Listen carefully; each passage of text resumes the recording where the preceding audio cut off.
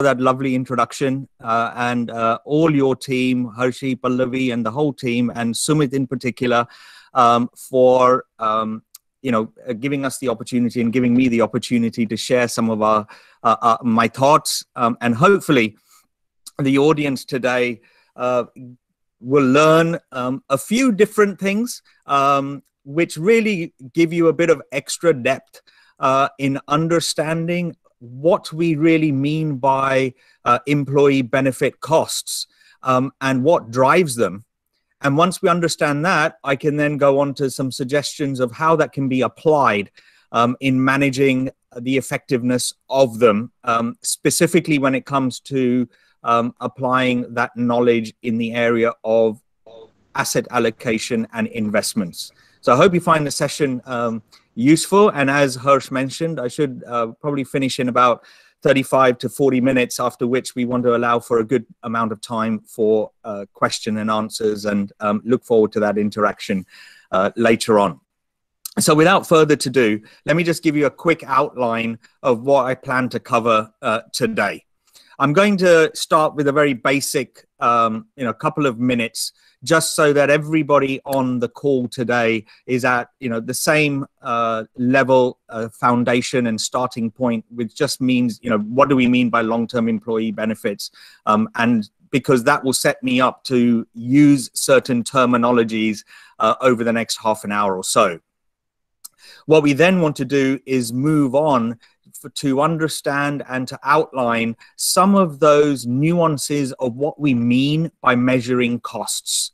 Yeah, and hopefully you'll find that a sort of insightful take. And secondly, with that, understand how those measuring of the costs are impacted by certain risks that influence those costs. And when I speak about these plans going forward in this session, two things to bear in mind for everybody. First of all, I'll be focusing on corporates. So when I use the word sponsor or employer, I'm talking about corporates. Many of the theories and concepts that I mentioned today are also applicable in a broader social security and public individual retail perspective. But for today, all my examples and my slant will be catered to the corporate environment. So just to bear that in mind. Once we understand the theory a little bit, I'll try and come up with, I've showed and try and show you a couple of examples to apply that knowledge in making investment decisions and asset allocation decisions. Very much so today, it's a cursory overview. Happy to then take the questions later on and go into depth offline if we need to, or in a future session. And lastly, I thought we'd share some recent insights. Harsh mentioned about, the last 3 to 4 months and the current environment. I would like to share a couple of insights from some studies that we at KA Pandit have done, and also some non-coronavirus and COVID-19 related insights with respect to some potentially upcoming regulatory updates that I think I should make you aware of, and also link nicely to the topic that I'll cover today. So that's the broad outline of the session. So let me quickly get on to just putting everyone at a level playing field. When we speak about employee benefits in its broadest sense, we have a few ways in which we slice and dice the definition of employee benefits so that we can categorize the various types of benefits that corporates and us as employers provide their employees. So let me just outline a few of those categories for you on this page, and then we can move forward. First of all, at its most basic level, anything that an employer provides to its employees is an employee benefit. The first type of way we can slice and dice this is on the left-hand side of the page. short-term benefits. They are immediately provided by the employer. The consumption of that benefit is immediate from the employee, and all relation between obligations and commitments and receipt of that is immediately completed. For example, a salary or a wage. You come to the end of the month, employer pays that month's salary, employee receives it, the commitment for that month is done as far as the cash salary is concerned. Consider very short term, those type of benefits. You then get long-term benefits. They may be promises that an employer makes today, but the employee's consumption of that benefit or eligibility for that benefit may well be much further into the future. Now, this could include some of the retirement benefits that we're going to be talking most specifically about today. They could also be long service awards. They could be other kind of incentive awards, cash incentive awards. So very much long-term in nature. Any carry forward of leaves, for example. So that's kind of long-term in nature. You then can split down the long-term into even a further categorization. There are long-term benefits that employees will get an opportunity to consume whilst they are still in the service of the employer. And then there are long-term benefits that the employee has the opportunity to benefit from or consume at the time when the employee and employer relationship ceases. So we call those post-employment benefits. And this is the largest component of what we're going to be talking about today, and how it all relates. Other can be all those other types of benefits that are not necessarily always financial in nature. It could be training. It could be, wellness, health and wellness initiatives, and talent development. So those are sort of other type of benefits that are still benefits, but may not sort of form necessarily long-term commitments and provisions and things like, or a cash and monetary benefit for the employee. So directly. So those are one way of slice and dice. Now, going a little deeper into the post-employment and the long-term employee benefits, we slice and dice these most typically across the world, especially when it comes to retirement benefits, as either a defined benefit or a defined contribution. And just a few points here. Defined benefit, the critical element here is that the actual benefit articulation is set out upfront. It's some type of formulae or some kind of fixed benefit. The point being, it is known in advance. The actual benefit method of calculation is known in advance. Whereas when it comes to costs from a sponsor or an employer perspective, they don't know. Today, I cannot tell you in the future what it is going to cost ultimately, because all I am doing is promising the benefit, but there are so many dependencies and contingencies for that benefit in the long term that today as a sponsor, I don't know how much that costs. And they'll become clear as I move forward. And usually in defined benefits, the sponsor is the employer and picks up the majority of the risk of the cost and the running of these plans. There may be certain hybrids or nuances whereby some risks are shared with the employees, but in the main, the majority of that financial risk is borne by the employer. Now, this all contrasts quite significantly as compared to defined contributions. For defined contributions, the employer has fixed the contribution rate, however they fixed it. But they know that that is all that they need to pay into this plan. That is their obligation and that is their commitment. On the reverse, there is no known guarantee for the employee as to what benefit they may get out of that contribution, because it's going to be invested, it's, you know, all of those conversion terms at the end, they're not sure entirely today. And therefore they pick up a lot of the risk. The employees pick up a lot of the risk. Okay, but the employer knows what its commitment is upfront. Okay, so that sort of just sets the playing field and sets the tone and the scene for us. I am going to focus on long-term and post-employment defined benefit plans provided by corporates of us in India. So when we talk about measuring costs for these defined benefit plans, as I mentioned, an employer doesn't know what that cost is. So then, you know, how can I say, you know, what the cost of my plan is?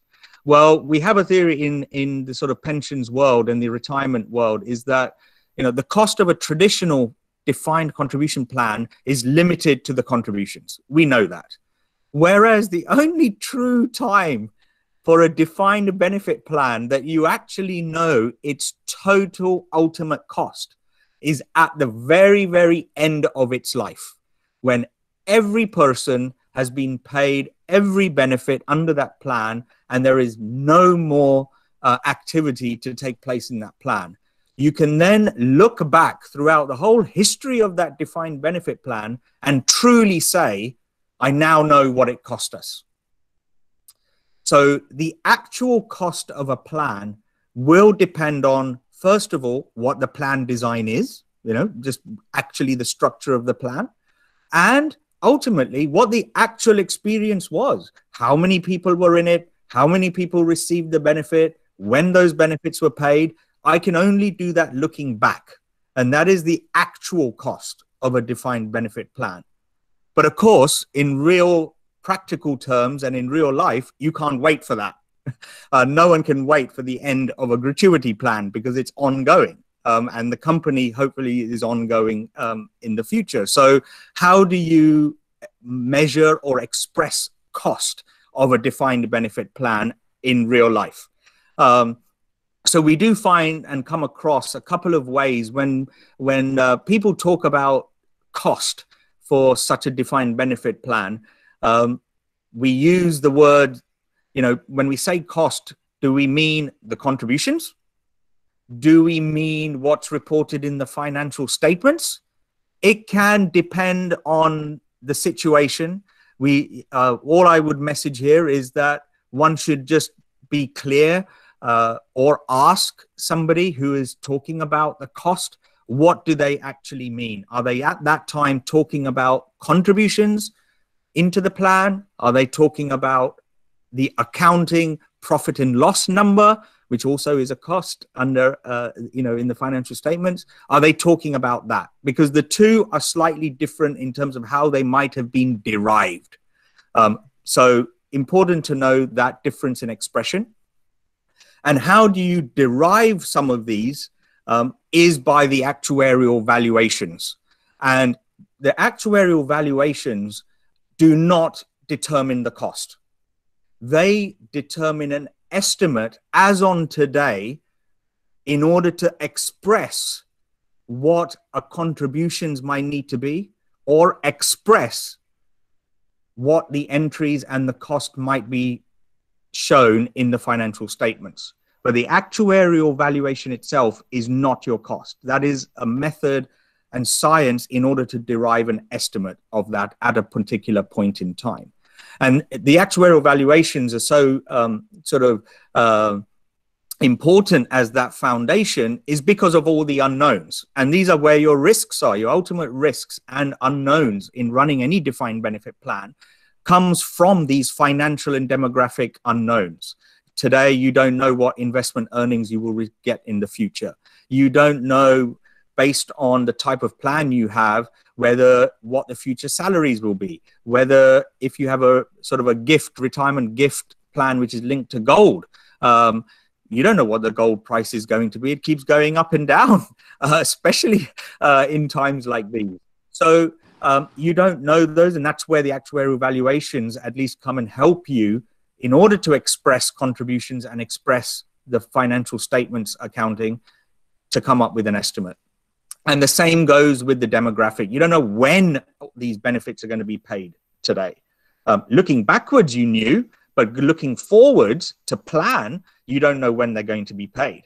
And the dependency of when they're going to be paid will depend on when people leave the organization, so attrition, if they come to their demise and there's benefits payable, so their mortality, and then utilization. In leave plans, there are times when actually the accumulated balance, people can avail from that balance whilst they are in service. So, you know, the cost of the plan will depend on how much people actually utilize. In post-retirement medical health plans, again, we don't know how much medical treatment people will take today, but that will ultimately have a bearing on the actual cost. And therefore, the actuarial valuations of such plans will include elements of these estimates in their assessment. So, and these are really on the right-hand side, what drives some of the costs in reality, but the actuarial will enable you to place an estimate on those in order to express how much contributions you need to make or want to make, and how much you need to report on the financial statements. So I hope that's a good sort of explanation to you in terms of how to measure cost and what we come up with. So what does an actuarial valuation do? Firstly, the most critical thing for an actuarial valuation is its purpose. Right? As I said, it's a foundation to be able to express in different ways what the business needs are. So what its purpose is fundamental to what kind of actuarial valuation I will conduct. It's either for accounting, it's either for the contribution setting, funding, it's either for a corporate transaction in a merger, spin-off, you're placing a value on the portion that is going to move, someone else is going to buy, etc. So there may be valuations required for those circumstances. With respect to taking investment management decisions, long-term investment strategic asset allocation decisions, you want to understand some of the drivers of these costs, the proportion of these costs in your overall promise as it is estimated today, and then take decisions accordingly. And that is what I will follow on to dig a little deeper into in terms of how to use these actuarial valuations a little deeper in order to take investment management decisions. And finally, you might have individual calculations. For example, when you're converting a certain accumulated balance to a stream of payments, or you have an employee calculation where you calculate a valuation for an individual employee in order to transfer the value of that to another employer. That might also happen. Right? Especially intergroup transfers, for example, in a group company might happen. So those are purposes. After that, we need to come to a method. There are various actuarial methods out there. I'm not going to go through them today. However, what you should know is that different actuarial methods simply differ in how the overall cost estimate at a point in time is apportioned between what you can consider as already accrued in the past, and I should have funding for that, and what I might deem to accrue in the future, which I will meet by paying contributions in the future. And different actuarial methods change the balance between the apportionment of what is past and what is still to fund for in the future, okay, and what is going to come in the future. So that's probably all I need to say. I will say today about actuarial methods. Once you have a purpose, a method which is appropriate for your purpose, you then come to the actual exercise, which is, you know, your benefits. You look at the scheme, you look at the promises that are made, what the eligibilities are, what are the formulae, and whether you're paying it as a lump sum, whether you're paying it as a stream of payments in terms of form of payment. So you know those because they are defined. They're part of the plan design. And then you put those together with the data and the setting of the assumptions, and you will then conduct an exercise. The setting of the assumptions also will be done in conjunction with what your purpose is. And I'll talk about that in just 30 seconds. But that is also, an important link to make, that your assumptions will also be dictated by your purpose as well. And just a summary in terms of then when the handle is churned and the modeling is being done, what we actually do is, for an obligation number, the estimated obligation number at a particular date, we are essentially taking we're projecting all the different types of benefits under your plan. We are multiplying that for every probability that a payment can occur. And because all of those potential payments are in the future, we will discount that back and apply a net present value calculation to bring it back to today's terms. So there's really those three major components in any actuarial valuation. And we then do this for every type of benefit that's under the plan: retirement, leaving service, death, etc., and any others. We will do it for every single year in a cash flow approach, every single year between the valuation date and whenever a payment is made, is set to be made, sorry. And we will do it for every employee. And then we'll aggregate the whole lot. Okay, so I thought I'll just sort of give you that overview. Now, coming to the purpose and why the different purposes are so important is, I wanted to show a distinction, what different valuations are actually used for and what differs. I'm not going to go through every single point on the slide, but just to give you some examples, we have our most common accounting valuations, the AS15, the IND AS19 valuations that have been around for a long, long time now. Their specific purpose is for disclosure and measurement for reporting in the financial statements. The assumptions for accounting valuations are actually, the principles of those are set out in the accounting standards themselves. Actuaries have some leeway to work with a company to work out what certain assumptions should be, but the principles that they should be best estimate, they should be long-term in nature, are set out in the accounting standards. Furthermore, the actual interest rate, the discount rate you use to do all the net present value, is actually prescribed in the accounting standards.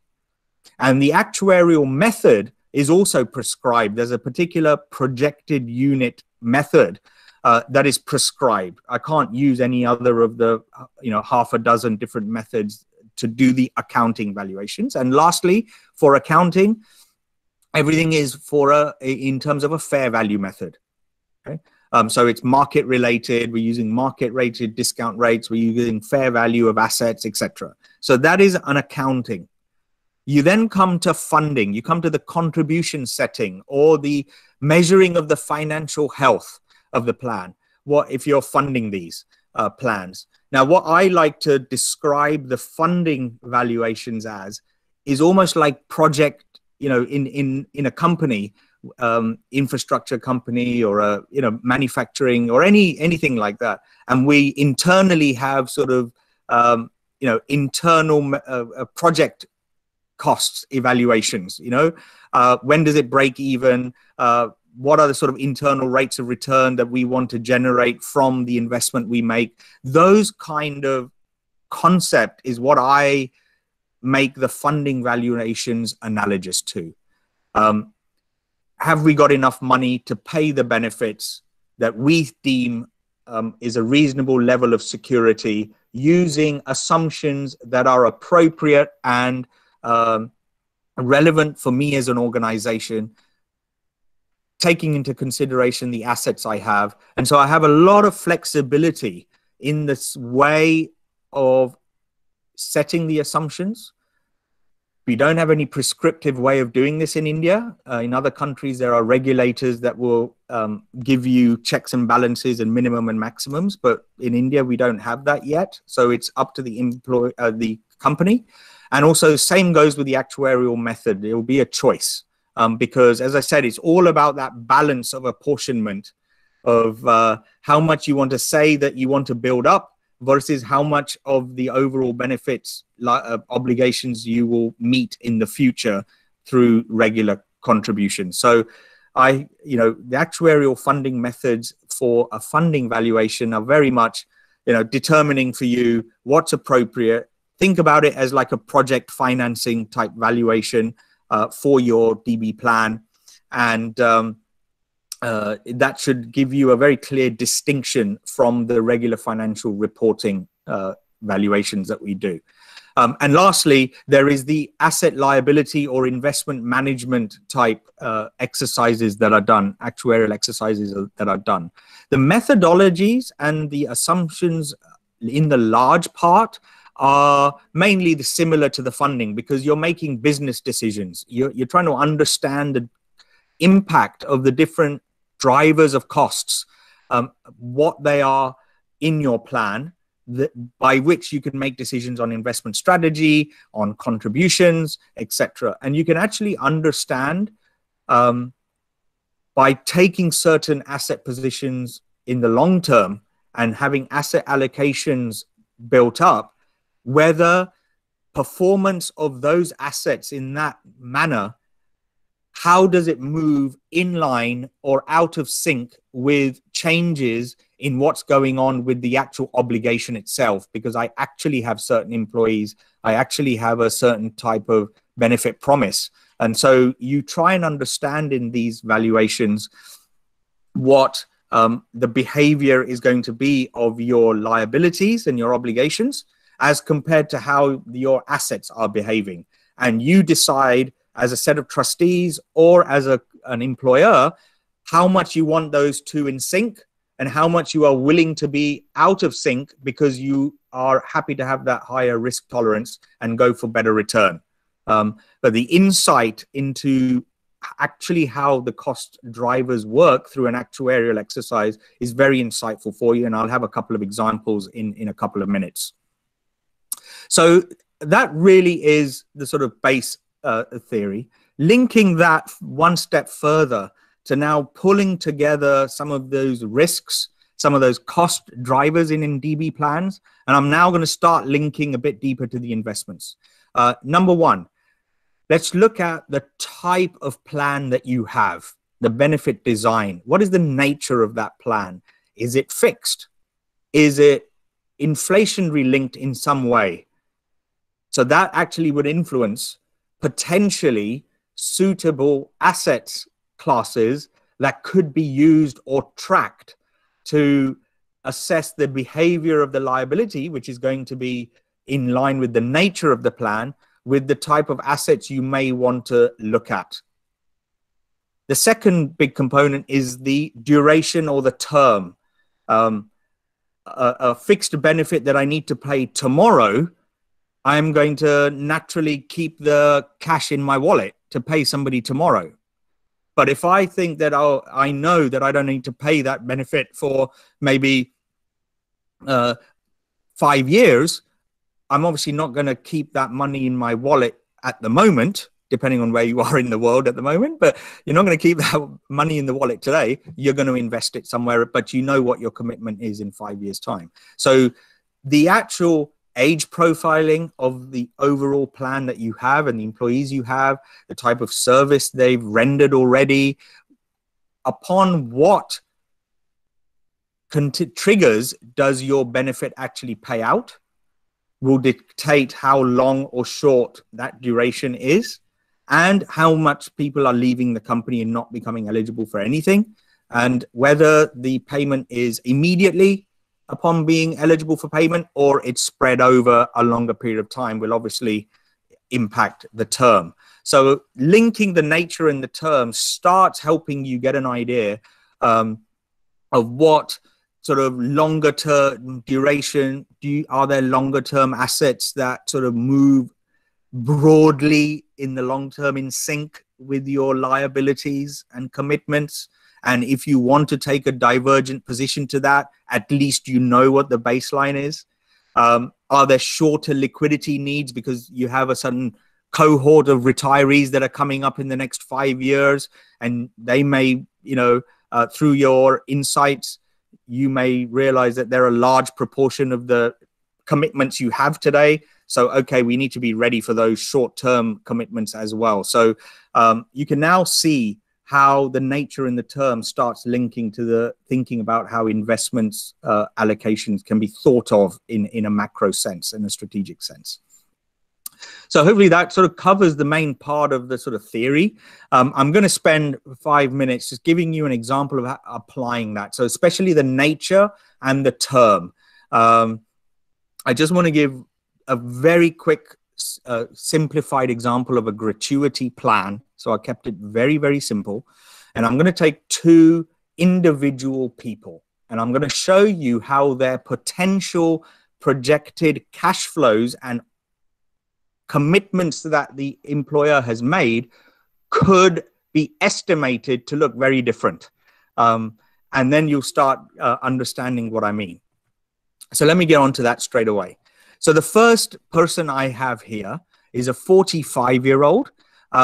It's a very basic gratuity plan, so nothing much to be said there. There's some basic assumptions there around salary growth and service, but they really don't have much bearing on actually what I want to show. Now, just to give you an idea of the axes here and the arrows before I actually get into the details so you're not lost. The horizontal axes are the years in the future. I am doing this estimate today, and I've got years into the future for them until retirement age. Along the left-hand axes of both graphs are the quantum of projected benefits with the allowance of the probability of that payment happening actuarially for each particular year. And the left-hand axis gives you a sense of scale for all of the left-hand bars on the left-hand arrows. Okay, so years 1 to 12, look at the left-hand axes. Year 13 is when this person is due for their retirement, giant retirement benefit. And their scale is just so huge because of the way the gratuity plans work that you just look at the axes on the right-hand side for the very last column only. Now, having explained that, what do I want to show? What I want to show is that this 45-year-old, if they were in an organization where the typical attrition is about 3% per annum, then the intermittent potential payments estimated by the time that they reach retirement, they're not expected to really leave the organization. So the actuarially projected cash flow for this person is very, very small. And also a larger proportion is kind of known today because my dark blue bar is my projected benefits, assuming that person's salary never changes again. And the light blue bar is the impact of just the future salary increases alone. So you can see that a large proportion of the potential commitment is actually known today in that sense, because the salary increases are a proportion, but they're not a huge proportion. They are a larger proportion, but not an absolutely huge one. Okay, until you get to the very end, and at the very end, the salary increases have accumulated all of those 13 years, and the light blue, as you can see, is almost just over 50% of the overall potential payment that we'll make to this retiree. And in fact, when you just do a quick net present value of these total numbers, then if I compare the bar in entirety with only the bar which is dark blue, then the difference is actually double. Okay, so it's 200%, it's double. However, in a company where there is an attrition expected of over 10% per annum, then you can see that the projected payments until retirement are naturally going to be much larger, because there's more chance of them actually being paid. And therefore, you see that the sort of scale has changed on the left-hand side. However, because now some of those payments are made on average earlier, the average time is now going to be about 8.5 years. The impact of future salaries is slightly less, because now there's more chance of me paying benefits to this person, because there's more chance that person's going to leave earlier. So the impact of salary is a little less. So this you can see the difference between the left-hand side and the right-hand side. And the fact that actually higher the attrition in this particular example, actually lower the impact of the salary. And therefore, again, you may keep less real assets. You may want a larger proportion kind of locked in and dependent on the dark blue. So it's a useful insight to know what proportion different drivers, whether it be the inflation, whether it be salary, it could be something else, actually have in your breakup of your potential projected benefits, so that then you can take certain investment decisions accordingly. Just one more example. Now I've explained the first one. This one will be a lot more clearer to you. This one's a much younger person. So the impact overall of salary is far, far higher than the previous person. But the impact on attrition is similar. So you can see that obviously with an attrition of a very, very low level, you're really not going to be expecting to pay this person out. And the average time to payment expected could be about 17 years when you take into account all the probabilities and actuarial formulae. And whereas if they was to set to leave much more often, then you're expecting again to about pay them out at about 8 years. So the impact of the salary is a little less. So the shape of the graphs and that insight hopefully starts getting you to link what I was saying in the theory up front to how you could use some of these exercises in a bit more detail to then have a conversation with, in your trustee committees and corporates of how to invest, and at least use that as a base. Now, investment strategy, of course, is not the be-all and end-all of just matching cash flows and matching characteristics. You ultimately need an objective to start with, what it is you want out of getting these assets funded. Is it to strive for return and return only? Is it to what extent you're going to balance that with understanding of risk and commitments you have, with also the risk tolerance that you have in terms of volatility potentially of contributions, volatility potentially in your accounting, financial reporting. So all of these factors together will then determine overall what an investment strategy might look like. And this component that I've been explaining for the last 20 minutes is one component that we haven't always seen in very much depth being used. But we feel that especially in the current times and over the next 5 years, we see a lot more of this potentially being used because of the insights it gives and the sort of handle that people are getting around in terms of governing their investments for a better outcome for the company and for their employees. So hopefully that's given you a practical example of that. I'm just going to whiz through this slide just to sort of pull everything together for you. We make investment decisions, and these are the sort of options of DB plans in India that we have. Ultimately, we don't have mandatory funding and mandatory requirement to set aside investments for our defined benefit plans in India yet. So we do have a initial question, unfunded or funded, and there are various points that go into that decision. Wasn't going to go through them in any detail today, with the exception that there is a decision to make. All of you mostly have decided or will be deciding to fund for your benefits for various reasons that are either to do with tax benefits, wanting of security, or managing cash flow from the company in order to meet these obligations and smoothen those out and benefit from having invested funds. So you've largely taken the decision to fund. Once you've funded, you now have another set of decisions to make. How fast do you want to contribute and meet those costs? Well, that might, again, depend on various things with respect to the company itself and its philosophy. What is the level of funding you're happy with? Is it 80%? Is it 90%? Is it 100%?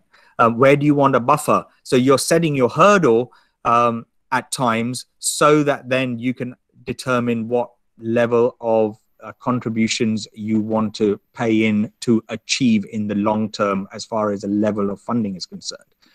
And then you ultimately, of course, have assets and contributions that the trust is going to receive that need to be deployed.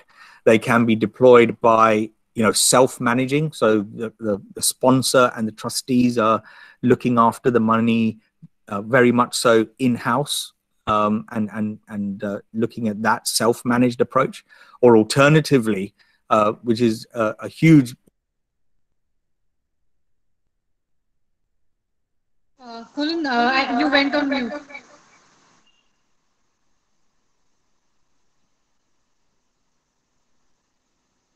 Hello. Hi, hopefully that wasn't a long time ago that I went on mute. When was it that I went on mute? And I'll just pick up from there. No, Kulin, it was a couple of seconds only, so nothing. No, okay, fair enough. I think it was probably okay. Fair enough. Thank you. Sorry about that, everybody. I'm just managing the different windows. So the vast majority will insure a managed fund, and within the insurance managed funds, of course, there is various products. The products and the solutions are getting increasingly sophisticated, increasingly looking at some of these support mechanisms to understand and manage your funds, which are aligned to some of the inputs that I've given in the last half an hour. So hopefully those additional insights will help you have these conversations with whoever's managing your funds even deeper. And I know HDFC has a various set of products with a various set of solutions that actually speak to some of these things about different proportions at different points in time and different asset classes. And so with the insights that an actuary can give you, you can actually start making those decisions yourself along with everybody, the investment managers and the trustees, the employer and the actuary together. So we've covered all of those things. I'm going to whiz through for the next 2 to 3 minutes, and I'm conscious we want to get through some Q&A, just to give you some insights and bring it back home to current times. Just a quick, we did a quick dipstick survey throughout sort of April and May of this year, because just after the March accounting valuations were all due for everybody. We thought we'd reach out to clients. So we got about just under 50 clients coming back to us over a period of about a month. And a large majority, of course, said that their businesses are going to be impacted either highly or moderately over the next sort of 6 to 12 months as a result of everything that's going on. I'm very conscious that this is sort of now already a month and a half or 2 months old, and the world has moved on yet again. However, in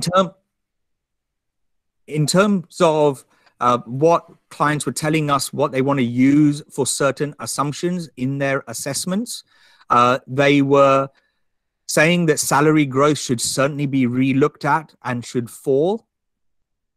A majority, about 70%, felt that an assumption that is low for the first 1 or 2 years, so maybe for 2021 and 2022, is looked at, and after that is something that may revert back to a longer term assumption.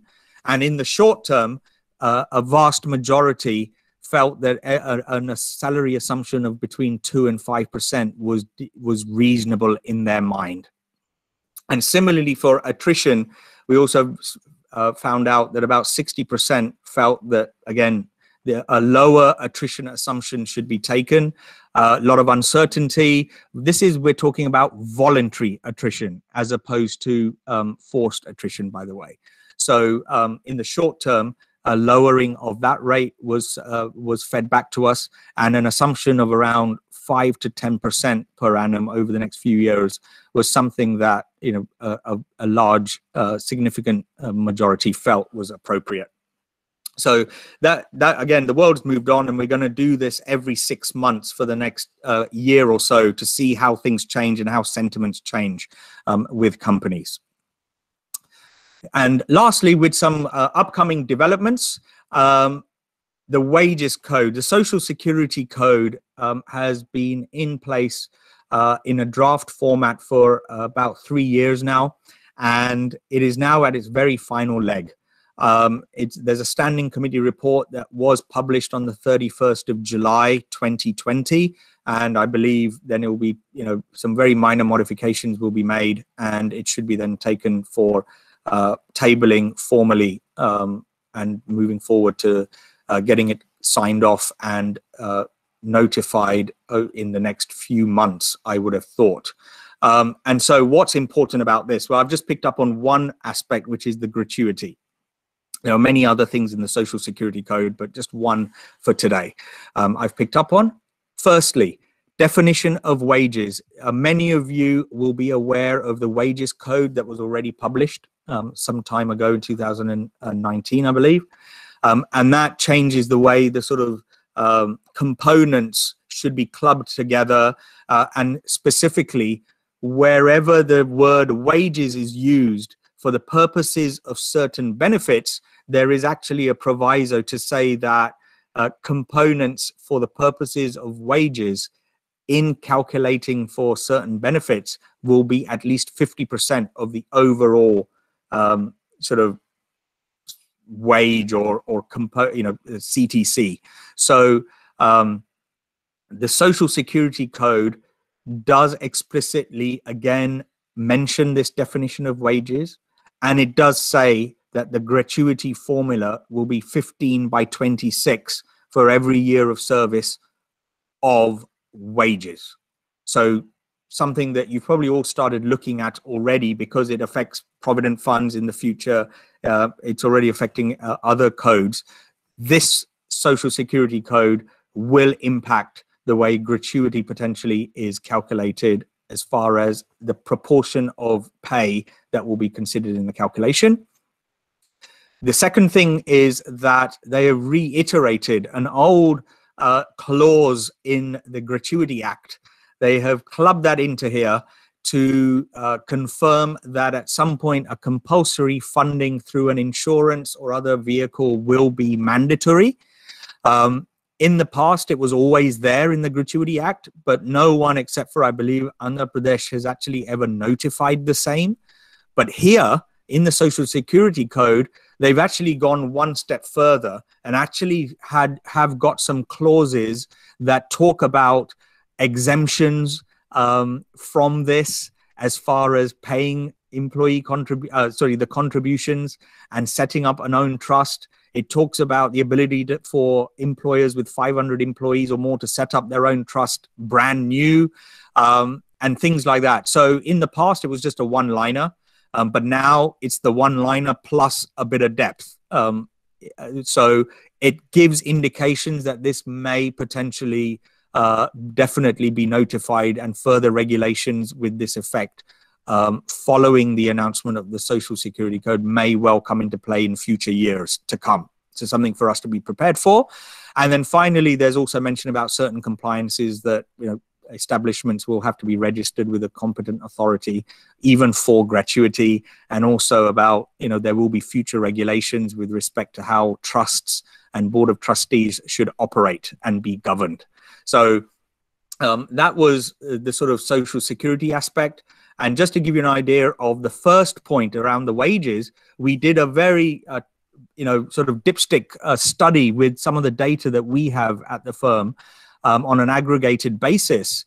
And without going into too much detail into all the different components of CTC, we have some aggregated gross salary details and the basic salary details, because we do the actuarial valuations for different type of plans. We put them all together and across about 1,000 firms, tracked over the last 4 to 5 years how the percentage of basic salary to gross salary has been, sort of a simple ratio has been tracking.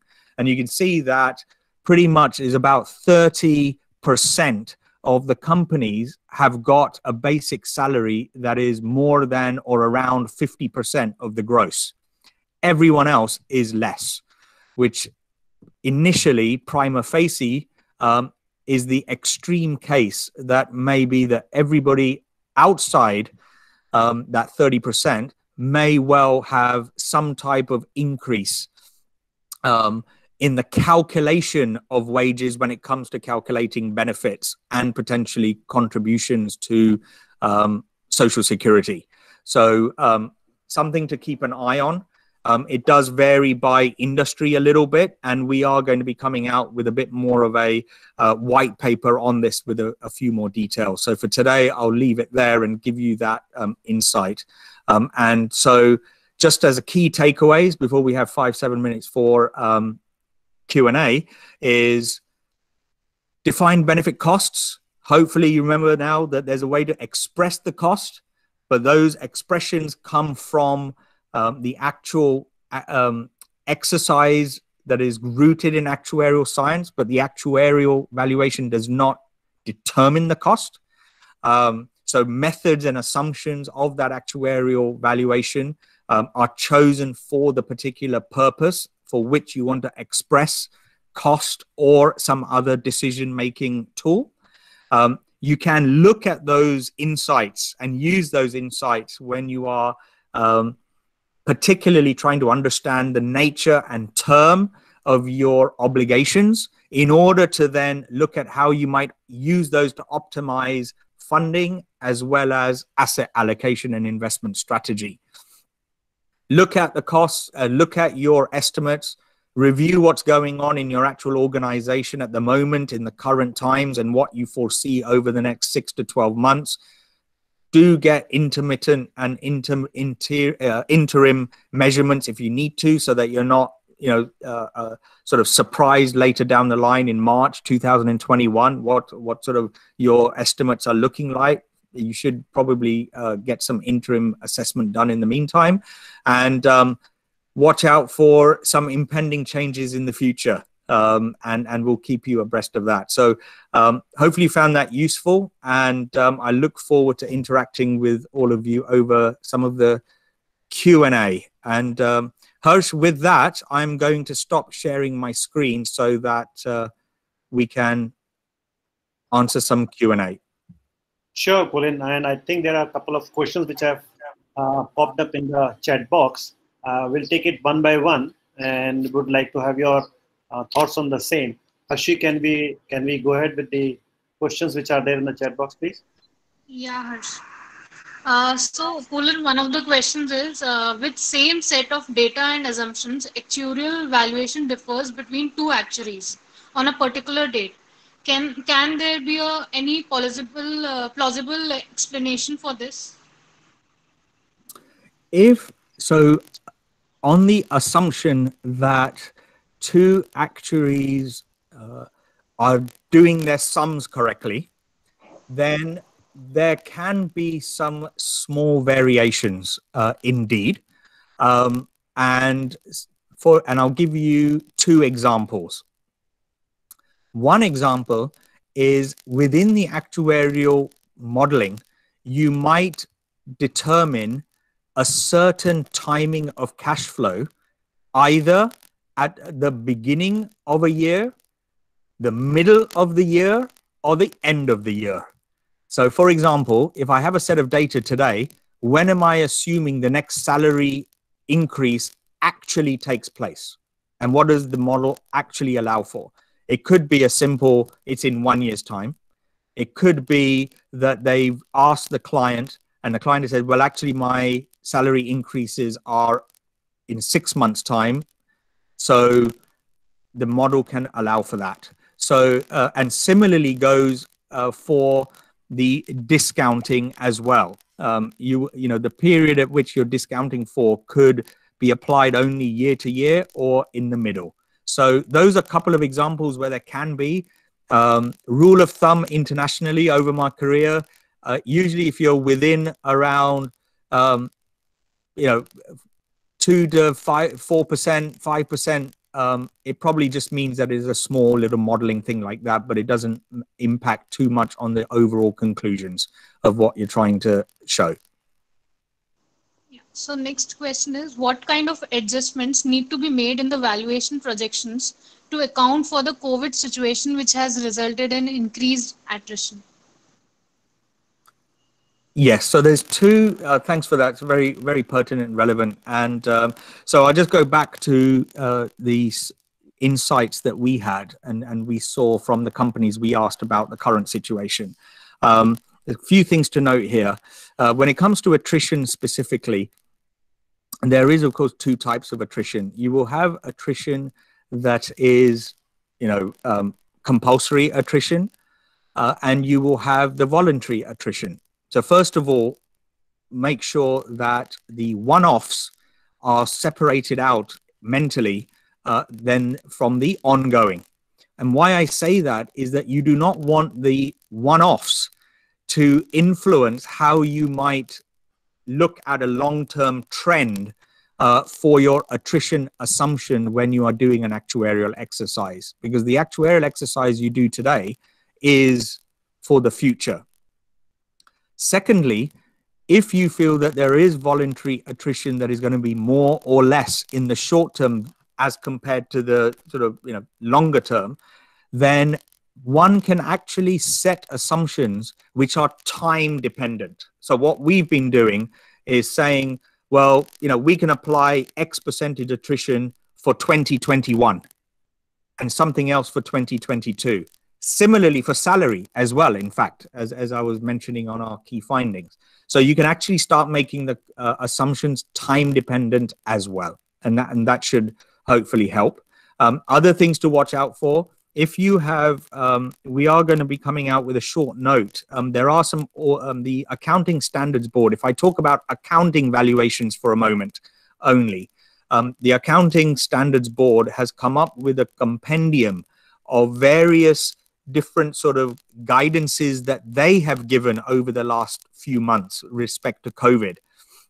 And especially when it comes to post-balance sheet events and the significance of those and how much it should be allowed for. So what I would encourage, if there have been significant, events post-March that influence the validity of the measurement that you are actually making as on March, have a word with your auditor, and that may well, include some of the impending, sort of compulsory attritions and things like that. Have a word with your auditor whether the significance and the materiality of those events trigger you to actually remeasure those obligations from your actuary again as at March because of the post-balance sheet events whilst you're conducting your audit.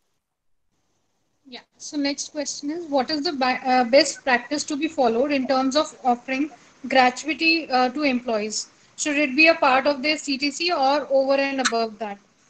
I've been seeing this one on some discussion forums for a while now, and it just came up again over the last couple of days, in fact. Gratuity within CTC. I think it's really on, and this is more a personal view than, and a sort of my personal professional view as a retirement and an HR consultant, is I think this concept of CTC and showing an employee how much the employer is kind of, giving them a benefit for is fine and well when it is very easy to measure, and particularly when it's defined contribution in nature. The issue with a gratuity plan is, in my personal view, is the fact that because it is a defined benefit plan, there are so many variables, whether the cost is actually 4.81, which is the typical accrual formula that's used in the CTC.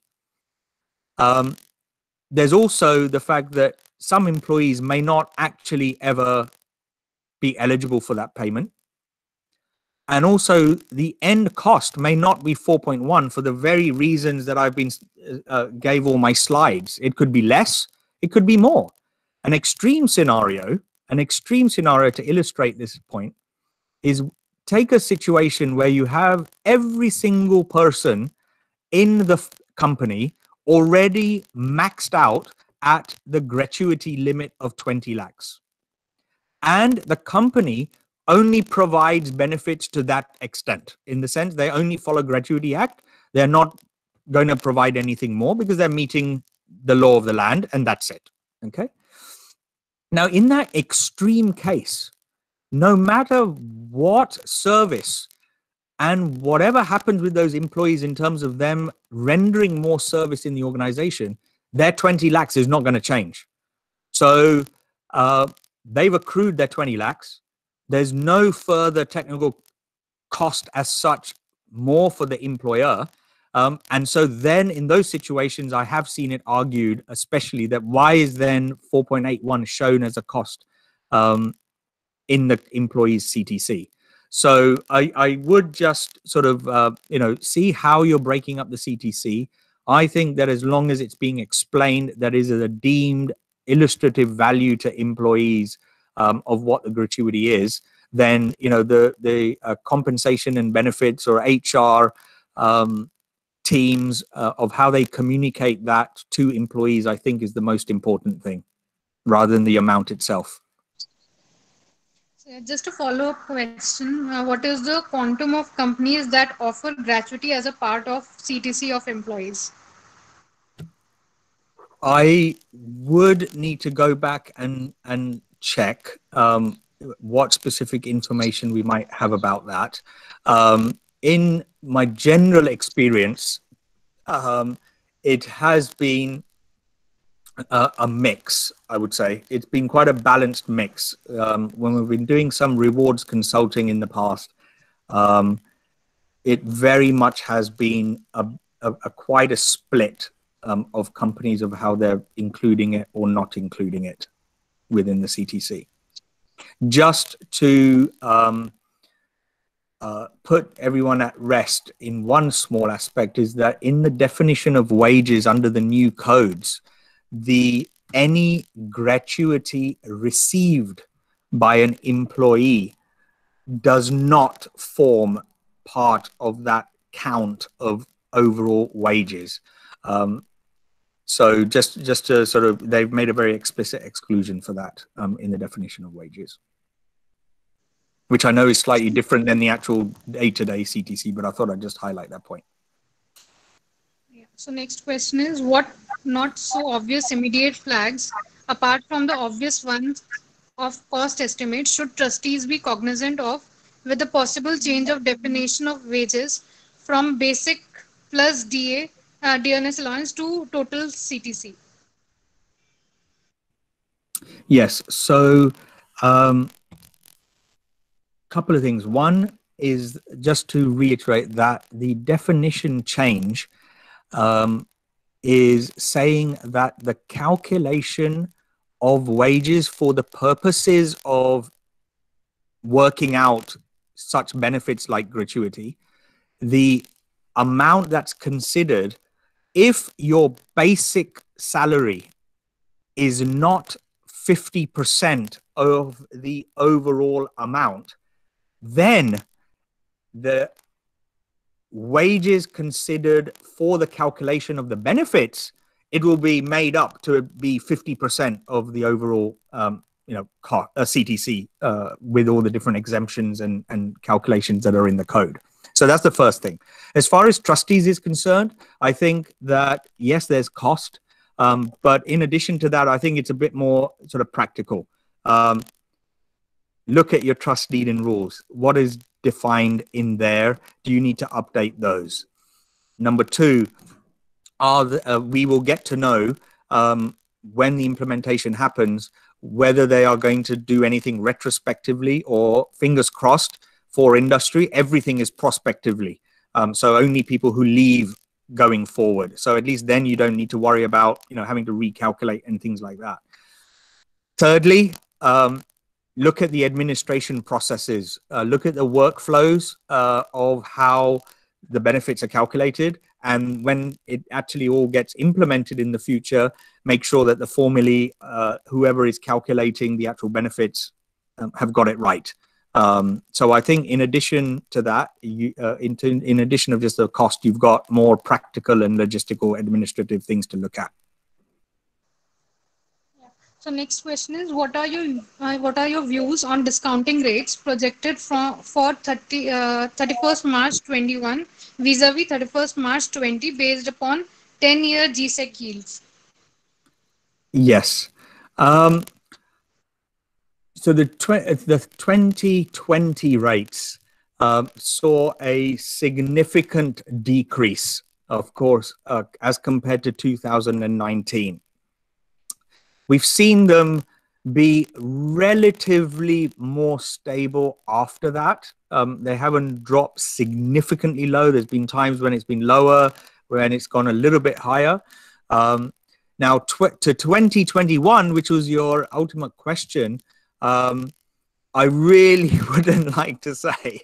I think what companies should be doing is we should be looking at projected figures as on 2021 under maybe 2 or 3 different scenarios, so that companies can start provisioning their financial books to reach a particular target, so that when the real discount rate comes along in 2021, your delta is not as great as it potentially could have been. We don't see it significantly increasing. It's certainly not going to go down to potentially, very, very low. But, is it going to be 7? Is it going to be 7.5? Is it going to be 6.5? Will it go 5.75? Very difficult to say. Very difficult to say.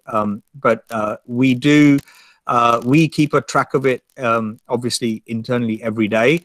We do publish something every quarter for what's happening with bond movements.